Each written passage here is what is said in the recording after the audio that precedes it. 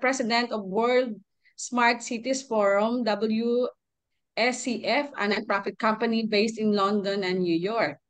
So international tayo ngayon. So he lead the vision and strategy for the municipalities how to deal with the urban challenges. So with a 10 plus years of experience, he established a WSCF as a trusted partner and advisor for metropolitan cities around the world by providing them with a mechanism of sustainable growth model for their cities. So he leverages his expertise in corporate finance, GovTech, artificial intelligence, and smart city designed to empower tech startup and SMS that are able to provide the city with the right solution and service. So through XN3, a tech accelerator that he co-founded, he facilitated the collaboration and investment between the private sector and the public sector by enabling the development and implementation of smart city pilots test beds with the Twin Cities initiative. His mission is to foster a global network of smart city stakeholders and to accelerate the transformation of urban spaces into more livable, resilient, and inclusive places. Please join me in welcoming a sustainable smart city designer, investor, and founder of the Twin Cities Initiative, Sir Jaewon Peter Chun. Hi, nice to meet you all. Can you hear me? Yeah. I can hear you, Sir Peter. Sorry, yes, there's kind of the huge time gaps between New York City and over there in Philippines. So it's my honor to be here to share my experience and also the concept of the Twin Cities initiatives I'm working on right now. So let me actually share my presentation materials with you. Just hang on a second. So World Smart Cities Forum is a nonprofit organization. We basically based in London and New York at the same time. We've been working on the smart city project around the world, and we are currently working on more than 20 cities and mostly metropolitan cities around the world. What we do is three pillars, and basically we providing the master planning strategy as well and to the central government as well as the municipalities. The local tech sandbox, which is basically the innovation hub, the open tech cluster. I'll explain exactly what it is about on later pages. Finally, we also raising funds to how to dealing with the smart city projects based on the PPP model. So for the investment and from private sectors, they actually invest in the companies in the tech sandbox at the same time. Some of the infrastructure fund, impact fund, also some of the grants and internationally, they also interested in working together based on this kind of financial resources in the projects. And our concept of smart city is very simple, but it's very, very crucial and important. Because human centricity is a kind of concept. I know because I've been actually working with the Korean government before and also the Chinese government as a consultant many years ago. Some of the concept of the smart city is basically focusing on the materials, on also the infrastructure itself. But the thing is, if you build smart cities today, the city is naturally getting older. From tomorrow, you need to think about how to maintain the city. Who's going to be responsible for the maintenance fee, right? So you need to think about how you can build a smart city much more sustainable, economically, environmentally.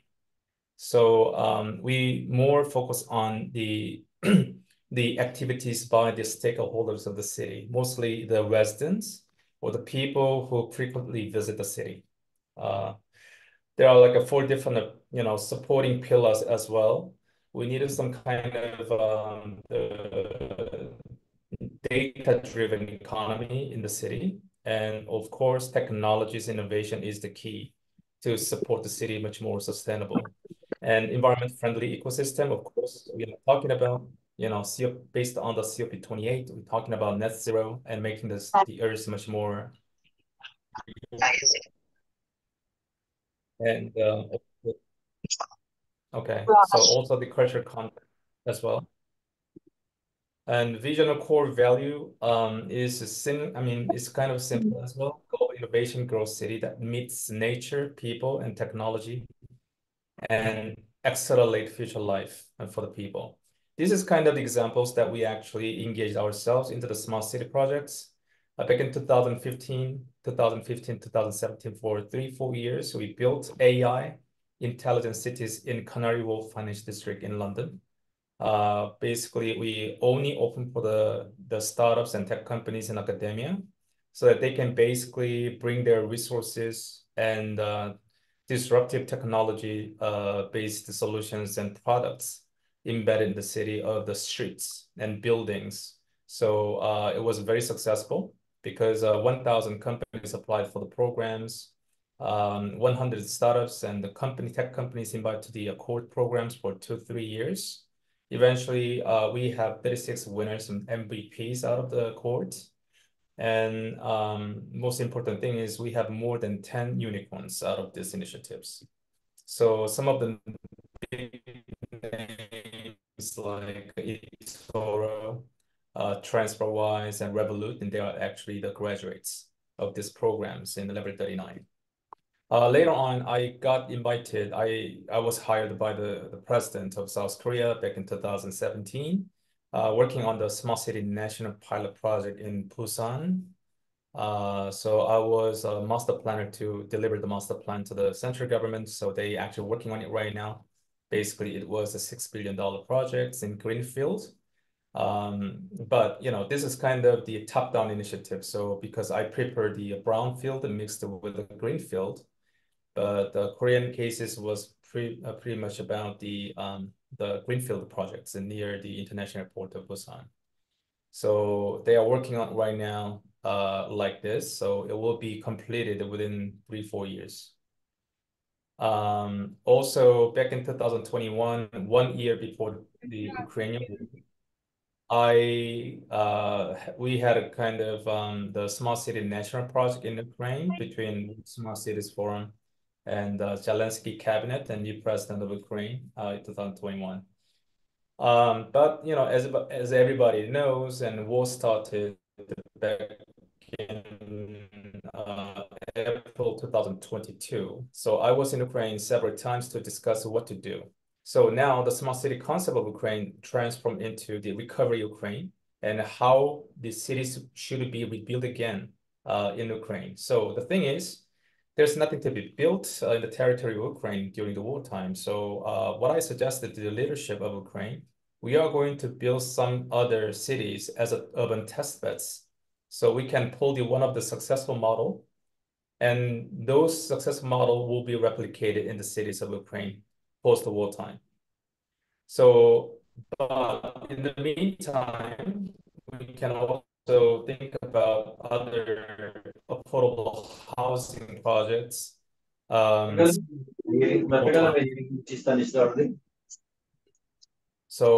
there are like 3 different categories in Kiev as an example. So they picked up this kind of urban test beds bringing into the Twin Cities initiatives. And we also have the contract between us and with the Mumbai city government and MMRDA to building up the new small city projects to avoid the pollutions, and they building the industrial park in the city of Mumbai, which is a new projects of Orange Small City. And on the critical situations in Ukraine, in the meantime, we are actually inviting 21 cities globally, where we are going to build the smart city project together between the cities as a joint projects. So this vehicle will be magnetic to attracting the tech companies, more than 50,000 tech companies around the world, and also the innovation scale-up funds based on those companies. And 21 cities involved in this one, but they are going to have their own extensive strategic roadmap. So they will have one or maybe multiple designated area in the city. So each one of the designated cities, the area of the city as an urban test beds, between 100,000 to 500,000 population. Some of the cities, they have very small population, less than maybe 500,000. They can try out a 50,000 scale of the small city as a start. Then they can actually grow up and they can extend the model to the other adjacent district or area. So this is like kind of each one of the cohort goes like a three-year concept. So within 7 years, 8 years time, most of the cities, they have at least 2 or maybe 3 different cohorts based on their priorities. So we have right now about 35 candidates, and we are going to host the Oxygen Summit next month, May 21st in New York, where we are going to declare the Twin Cities initiatives as under the name of the New York Accord. So we are going to declare which city will be a partnering companies and participating cities in these initiatives. In the meantime, we are going to launching the tech sandbox in 5 different locations at a time. So these are the candidate of Twin Cities Tech Sandbox, where at least more than 2,000, 3,000 tech companies, they can work together in the city. So this kind of tech sandbox will really beneficial to the city because they can actually increase the number of the populations. Also, they can host a lot of international companies. Of course, they can actually have the very high qualified job creations based on this. And initially, we are working on some of the agenda will be really easily pick up. So for example, like digital transformation is the key because a lot of cities, they want to change it because the younger generation is much more, easy to control the kind of digital contents. And also we are changing some kind of environment of the digital transformation and some of the kind of priorities and based on the interesting point of the participating cities. So we are basically bringing this kind of concept to achieve the specific also based on the digital twins and also the tech sandbox. We can also provide some edge data center based on edge computing technologies as a start as a part of the master plan and blueprints into the cities.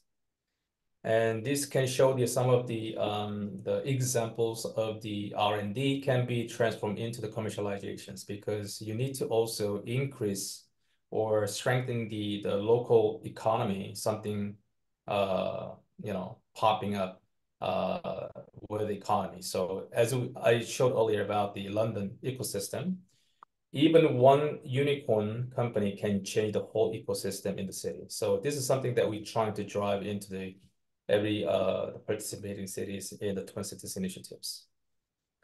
And we also, based on open big data, which is a kind of data markets, and the stakeholders of the city can be involved in this by providing their own data, and also they can utilize the data in public.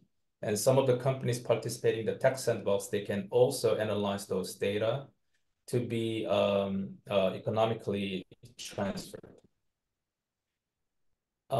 Innovation and disruptive technology can be used for every details in every corner of the streets or even the daily lives of the residents. So we can actually focusing on the waste and water, mobility, security, energy, and life and culture. This is kind of the big pillar that we just define exactly what kind of subcategories can be applied and also embedded in the city in the future. Smart digital city is one part of it, and also of course, is very important, clean and clear cities. So we're trying to put some kind of specific, the dimensions of the KPIs for the company side and also the government end, and also the schools and something. So we can try to decrease the carbon and also reduce the air pollutants and water pollutions. Sometimes we can utilize the water something kind of different dimension, different purposes for the residents. Some of the things in a small city can be shown Also, you can see it vividly. Some of the platforms based on the EV sharing car mobility platforms, public transportation system like a BRT and tram systems. And sometimes we need this kind of advanced model of the logistics. Or smart energies, you can utilize a kind of the empty spaces on the rooftop to be filled with the solar panels or wind power, or floating solar panel on the sea or lake or reservoir. So that can be used and to optimize the daily lives.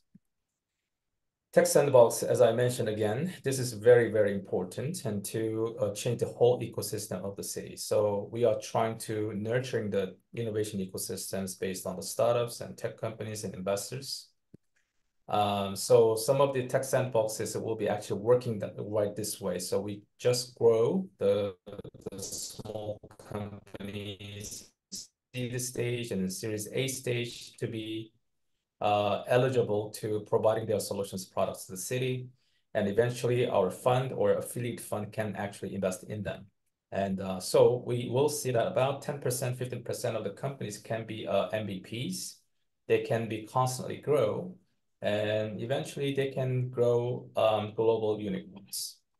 And I'm going to skip this part. The key things at the Oxygen Summit next month in May in New York City about the safety living, digital small cities and smart mobility, smart water, energy and efficiencies, and smart education. Those are the kind of common themes and for discussing topics for every participating cities. And in the meantime, we also giving examples about the impact index for the city governments, what kind of KPIs they can actually working together with other cities under this initiative. Twin cities, it's kind of PP private sector, 30% from public. Not only from the responsibilities from the local municipalities, because most of the cities around the world, they're not financially independent anymore after pandemic. So I think that they need a lot of support, even from the central government based on the budget or more budgets and strategic budget from the central government end. And at the same time, we also collaborating with the public international grant, EBCF fund, for example, or ADB or the World Bank group or something like that. So we are actually open discussions with those organizations, how we can actually bring more financial resources to the systems. So as I said again, these are all the candidates. We already have about 20 cities confirmed to show up at the Oxygen Summit to discuss how to collaborate on the Twin Cities initiatives by signing on the New York Accord next month. So I hopefully looking forward to Philippines or Indonesia be a part of these initiatives, because we are not UN organization, we are not the government. Basically, this is a PPP based, international collaboration vehicles. So this should be like kind of a joint mega single projects. So I think maybe 21 cities is kind of maximum number that we can bring them into the initiatives. So we already had, your summit last year in Liverpool, England, with the 6 metropolitan cities. And we declare it next month in May in New York City.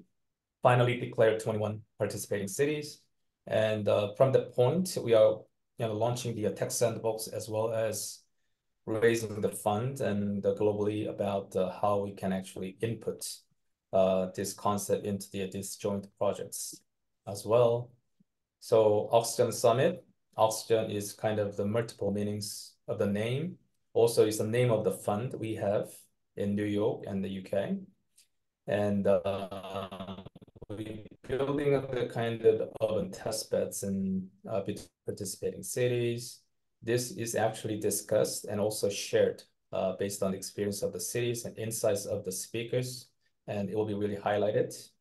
From our experience in before, back in 2022, we hosted Web3 International Tech Forum in London.